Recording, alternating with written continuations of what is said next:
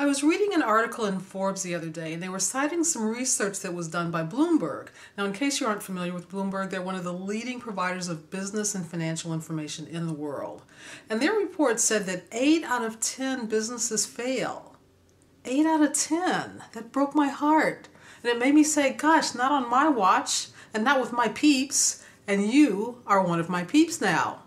So, maybe we haven't met, and in case we haven't, my name is Loretta Love Huff, the Dream Leader for Business. I help people and teams exceed their dreams. I specialize in helping particularly service-based business owners attract their ideal clients and earn higher fees so they have more profits to the bottom line and more time to enjoy their lives. A lot of business owners get started because they have some gift, and they see a problem in the world that they know needs fixing and that they are able to fix it. And they also want to earn a nice living at it. Well, now I've talked to a couple of people who really just kind of want to get their gifts out, but the thing is you actually do need to be focused on earning a nice living so that you can continue to give your gift to the rest of the world.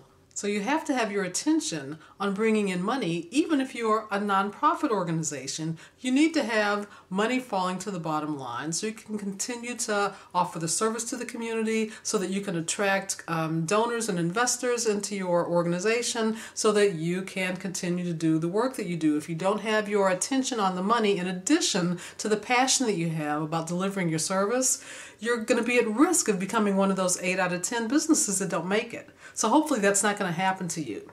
You may not even be on a track to be becoming one of those 8 out of 10 businesses, but I tell you, of all the business owners that I've talked to, all of them are interested in more sales, better clients, higher fees, more profits to the bottom line, more time off. So in order to accomplish that, you need to be really good at 2 things. One is marketing, getting in front of the right people. And the second thing is sales. So having conversations with them that have them decide that you are the ideal person to help them solve their problem, and they're then willing to give you some of their money in trade for the solution to that problem. So I've created this free video training. It's called the 3 Major Mistakes that business owners make that make them leave too much money on the table. It's a concise training, and it talks about exactly what these 3 mistakes are, why people fall victim to them, and what you need to do to either avoid the mistake altogether, or if you've already fallen victim to it, specifically what to do to get out of that trap.